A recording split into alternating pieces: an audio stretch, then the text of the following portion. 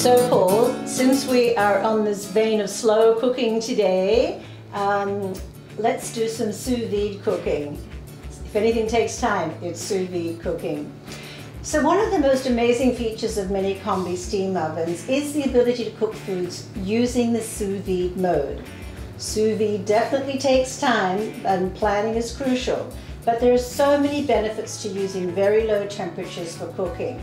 Flavors are enhanced. There's greater nutrient retention, less salt and fat are needed, and consistent results are easy to achieve. Important things to take into account though. Keep conditions very sanitary to avoid contamination. Seal your sous vide bags on the tightest seal. Once the food is sealed in the bag, it should be cooked within 24 hours.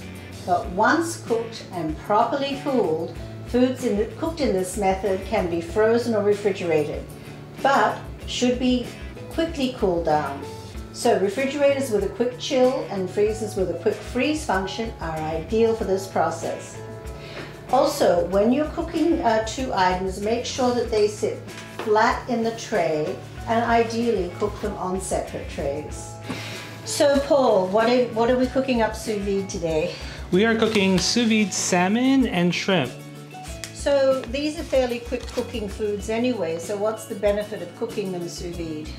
Now, one of the benefits that's really great for cooking in sous vide is that because something like fish, for example, tends to dry out very, very easily, cooking it in sous vide will allow you to get the right temperature and doneness and not overcook it.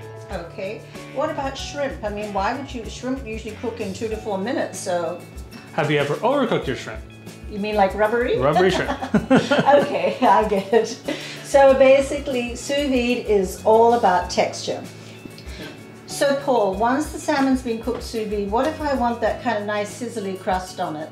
So there's a couple of ways to do it. You can actually either take the salmon and sear it on a cooktop, or in our case, what we're going to do is to make it more of a meal, we're actually going to put it in a broiler and broil it with asparagus.